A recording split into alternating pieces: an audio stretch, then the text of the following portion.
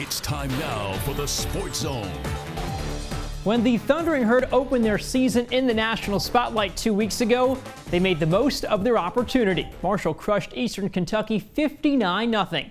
And now for the second time this year, the Herd will take center stage. And this time, the game can be seen right here, only on WOWK, for the first time in 27 years. The Marshall App State game has been moved to CBS. The last time Marshall played on CBS was 1993.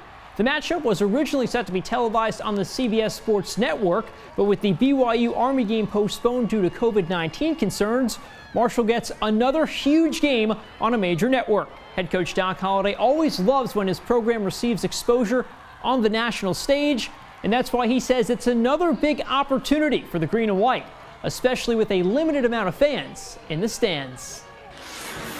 A lot of these kids' families can't see them play at this point, especially grandparents and a lot of other relatives that can't make it to games for obvious reasons. And I think just gives them an opportunity to, for everybody to have a chance to watch them play. And I know they'll be excited about that. It's important this week. We have a great week of preparation. So when that game, that ball hits the tee, the foot hits the ball at 3 o'clock or 3:30 on Saturday, we're ready to go.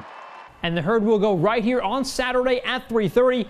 Again, the game can be seen only on WOWK CBS 13. We'll have much more on this matchup all week long.